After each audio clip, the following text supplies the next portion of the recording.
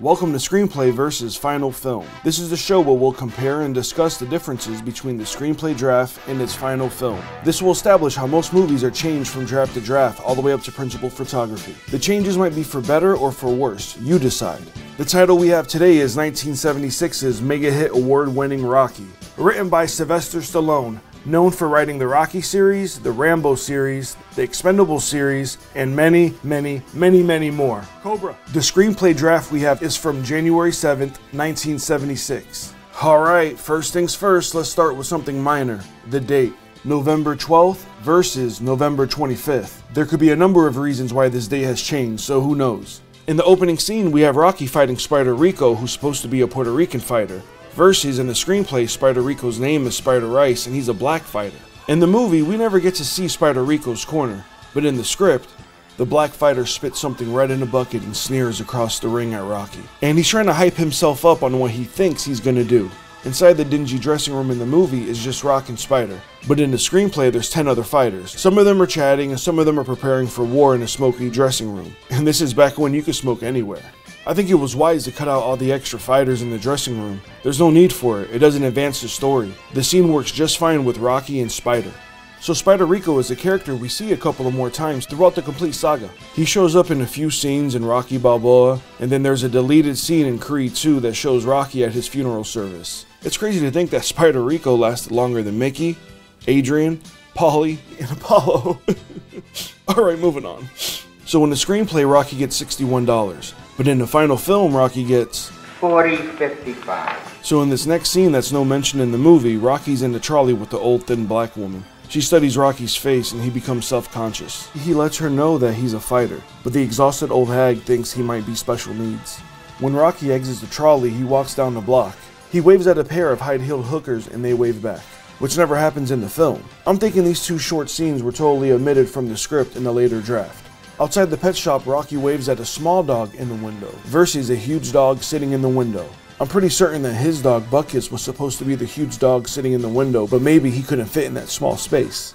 Inside Rocky's apartment in the screenplay, he turns on his record player. As the crackling music begins, Rocky picks up a hairbrush, using it like a microphone. He mines to the record. He assumes the posture of a famous singer croning to thousands of his adoring fans. He then switches into a bullish fighting stance and throws several punches. It looks like that Rocky in the movie is this wannabe commercial actor, but in the script, he's more of a wannabe singer.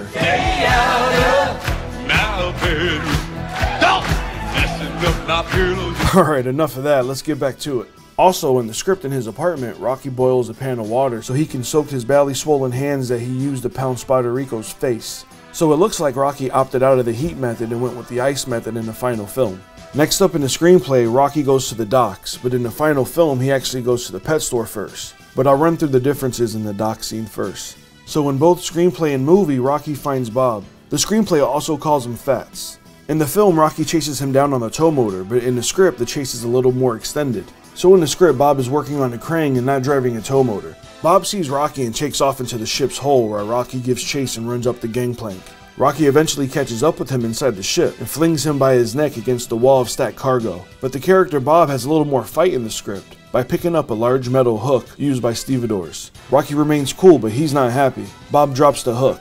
Rocky suddenly grabs his thumb and bends him to his knees as he begs for mercy. Rocky releases him and tells him that's what could have happened and walks off. Now we get to the pet shop scene in the screenplay. It's called Animal Town Pet Shop, but in the movie the sign clearly says J&M Tropical Fish. In the screenplay, Rocky sees Adrian behind the counter and presses his face up against the window and does an impression of the Hunchback of Notre Dame. A big difference here is he kind of comes to Adrian's aid. When he walks in, Adrian is dealing with the dumb customer that puts her puppy inside of a bag. Adrian insists that she takes it out, but the lady's not having it. She says things like, "I paid for this dog, I could do whatever I want with it, I could throw it through the window if I want," and Rocky can't bear the disrespect. Rocky walks over to her, stares hard at her face, and snatches the bag out of her hand. He removes the puppy and hands it to Adrian. The mean old witch gets her change and takes off. That's a great way of showing your hero characters being decent human beings, caring about animal rights and animal abuse. In the script, outside of the gym, Rocky runs into Rudy, a young Irishman who runs a small pretzel stand. It is apparent from his face that he was a prize fighter. He is blind and mentally defective. So Rudy asks Rocky if he saw the Creed fight last night, and Rocky responds, "Nah, I was fighting last night." Rudy says Apollo Creed beat the bum to pieces. In the screenplay, when Rocky enters the gym, music by the Isley Brothers is blaring out.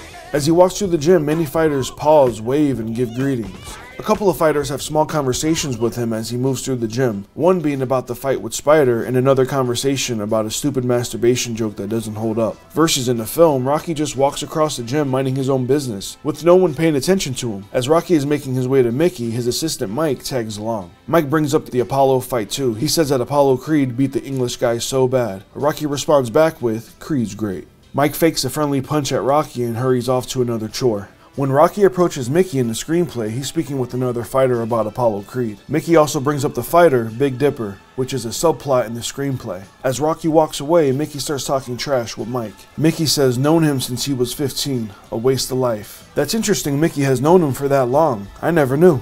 Moving on. In the script, during the confrontation outside of the Atomic Hoagie shop with the young teenagers and Marie, the chip-toothed character threatens to kill Rocky and tells him that he has a gun. Rocky's response is classic. "Pull heat on me, I'll dent your face." I feel Rocky is tougher in the screenplay and doesn't take anybody's nonsense. During the walk when Rocky's escorting Marie home, standing in the shadows of the building are three young muggers. The light from their cigarettes flare red in their faces. The muggers follow them, but Rocky eventually sees them and stops and faces the three. Rocky gives a loud boxer snort, wipes his nose with the side of his thumb, and rolls his shoulder. The muggers are intimidated and slowly peel off. He's a tough guy.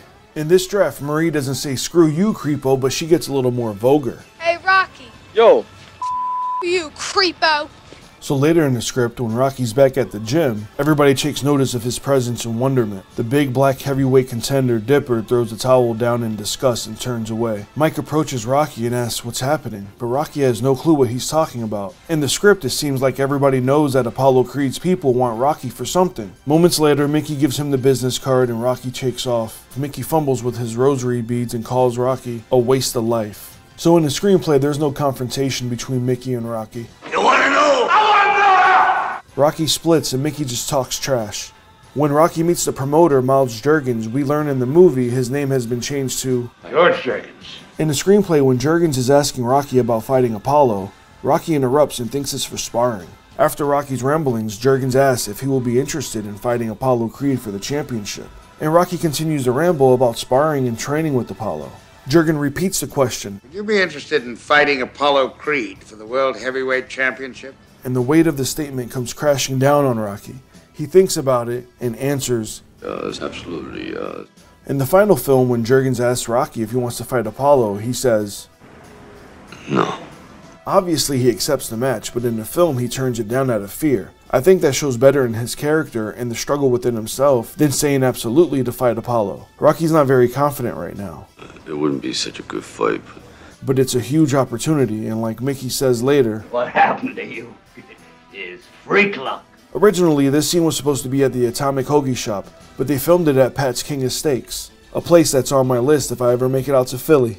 Rocky is with Gazzo the Gangster, and Gazzo has a pretty awesome monologue that tells us a little more about Rocky's past. He talks about when they were kids, and Rocky beat up this Irish kid named Gullinger. Gazzo bought a suit and became a businessman, and Rocky put on the gloves. During the conversation, it kind of sounds like they might even have been brothers. In the dialogue, Gazzo says, "I remember Mama almost cried, may she rest in peace, and our old man who said you had no brains." It sounds like he's saying their mom and their dad. Maybe they were brothers. Maybe in this draft they were brothers. If anybody knows, let me know. Rocky goes to see Paulie at work and he's drunk, kind of the same like in the final film, but this time they go into the shipping office. They see a couple of Paulie's co-workers that are Puerto Rican. And I don't know if it's because I'm half Puerto Rican, but this script might have the most Puerto Ricans I've ever read. Paulie introduces Rocky as the guy who's fighting Apollo Creed, and one of the Puerto Ricans wishes him well. Paulie tries to get them to cheer with a hip hip hooray, but it doesn't work too well. So next inside the freezer, everything pretty much happens the same. The only change is Rocky is going up and down the aisle punching at the meats. Rocky speeds up and continues pounding on the second row of beef. Rocky moves into the dark recesses of the refrigerator. Only the dull sounds of his pounding fist could be heard. Rocky works his way to Paulie again. Every hanging beef swings and appears realistically alive. That would have been really cool to see Rocky going up and down the aisle punching at the meats. But at the end it was fine what they did and just had him concentrate on one piece of beef, like it was a punching bag. I'll tell you what, the hitting the meat was iconic. Alright, moving forward. This next scene at Mickey's gym is very extended and it's known to be one of the lost scenes. And rumor has it is that the footage was incinerated in a studio fire. In the beginning of that scene, two young boys ask for Rocky's autograph versus two girls. The extended scene starts when Mike notices the reporters coming into the gym and set up their cameras. They start recording as the reporter starts his introduction. Of course, they're interested in Rocky. Rocky looks to Mickey and asks if he should do it. Mickey nods. The reporter is asking questions about his lifestyle, how he's preparing for the fight, if he has the chance, and he asks how he feels about Apollo cutting him away in 3. He honestly replies back that Apollo's a great fighter. Rocky, got anything derogatory to say about the champ? Derogatory. Yeah, he's great. This is something they save for Rocky too. Eventually, Apollo Creed and his entourage enter the gym. Apollo's bellowing, "I am champion of the world!" And Mickey's upset knowing that this is just a publicity stunt. Apollo walks up to Rocky talking 1970s trash. After this fight, he's gonna have to donate what's gonna be left of his body to science. They also saved that one for Rocky too. It was still the 70s. Dipper's in the background. He's in a ring getting vexed over the attention Rocky receives. Apollo announces that the fight will be on TV for free in just Philly. Creed starts to hype himself up and make a spectacle out of the whole thing. Everyone laughs. Dipper moves across the room like a large snake and steps behind Rocky and pushes him. Dipper starts making a scene and tries to start a fight, but Mickey's not having it. Mickey explains that he doesn't want Rocky to take a chance on breaking his hand. He tells Dipper to hit the showers. Dipper disrespectfully talks back to Mickey and threatens to knock him out. The gym is silent. Apollo is apprehensive. The frightened television crew start packing away their gear, but Dipper wants the cameras to keep rolling and insists on Rocky to fight him. Dipper gives a deep cut and calls Mickey yellow. Mickey starts explaining to everyone when Dipper suddenly slaps Rocky hard across his head and is enjoying every moment of it. Dipper continues talking out of his ass and tells Rocky to kiss his feet. Mickey knows it's about to get completely out of hand, but Rocky stands motionless. Mickey encourages Rocky to walk away and warns him that Dipper wants to hurt him so he can't fight. Rocky swallows his pride and still has a string around his ankles as he starts to shuffle away with Mickey. Dipper steps forward and viciously slaps Rocky again. Mike, Mickey's assistant, intervenes. However, Dipper cuts loose with a hook and knocks Mike flat out. The gym is silent. Apollo taps his bodyguards and they begin to ease away.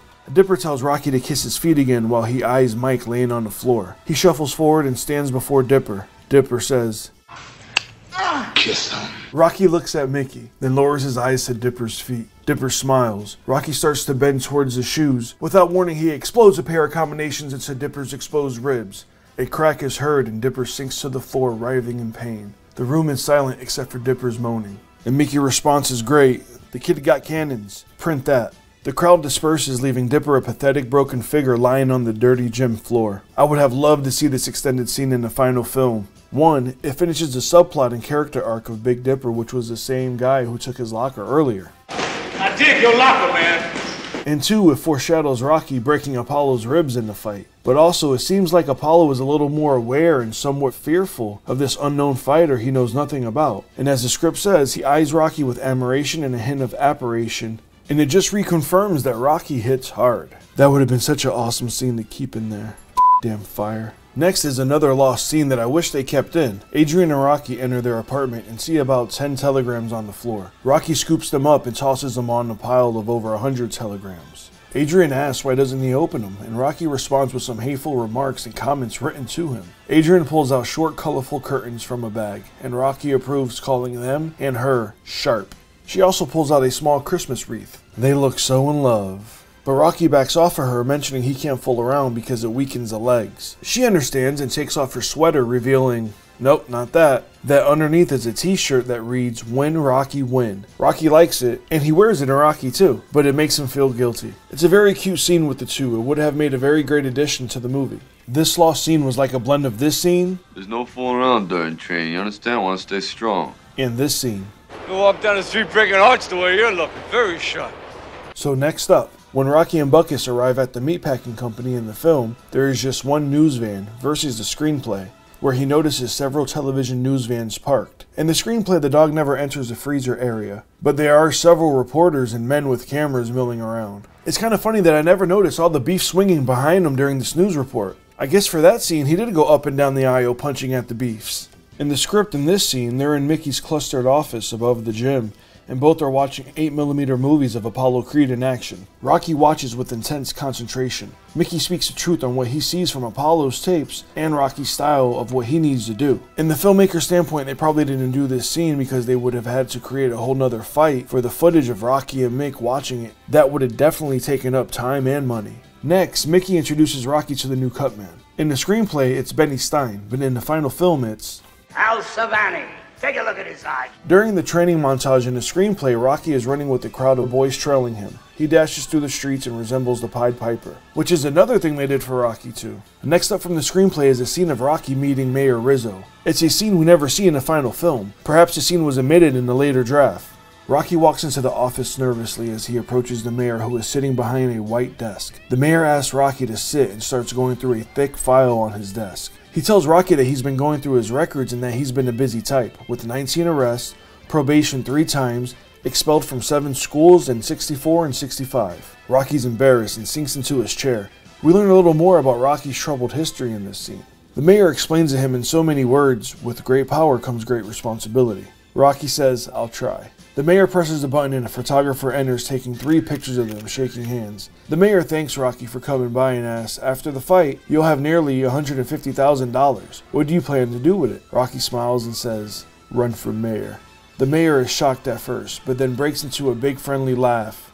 That's good, the mayor knows how to take a joke. And now we're back in Adrian and Rocky's apartment. They are looking at different scrapbooks and magazines with mentions of Rocky.